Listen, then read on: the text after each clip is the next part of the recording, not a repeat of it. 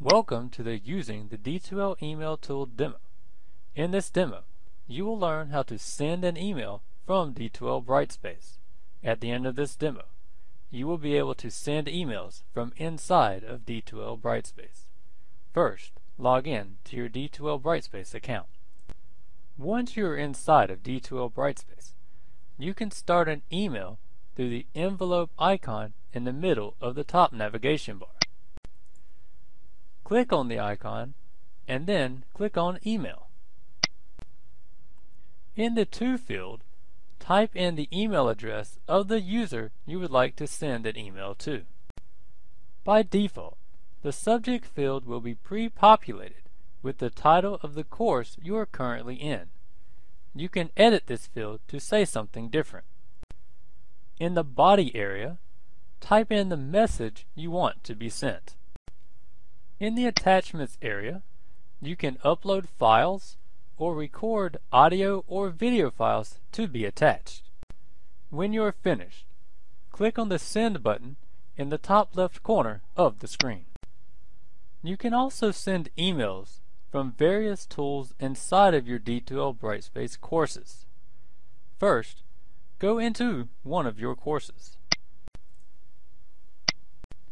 For this demo, we are going to use the Class List tool as an example. The process will be the same in the other tools that also allow you to send emails.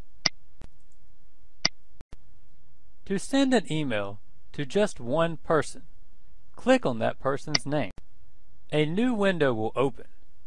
Notice that this time the To field is pre-populated with this user's email address. The subject field is also pre-populated with the title of the course.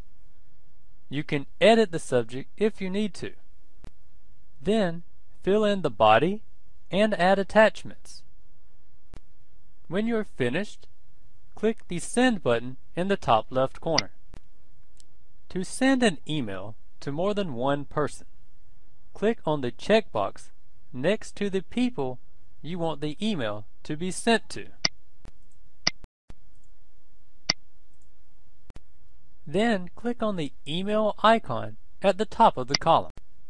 This time, the To field is pre-populated with all of the user's email addresses that were selected. Finish creating the email message like before and click the Send button. From the Class List tool, you can also email everyone on the class list at once.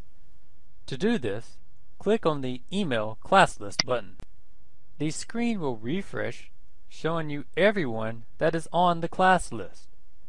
Scroll down to the bottom of the page and click on the Send Email button. Then finish creating the email message like before and click the Send button. Then click the Close button to return to the Class List tool. You have now successfully used the Email tool.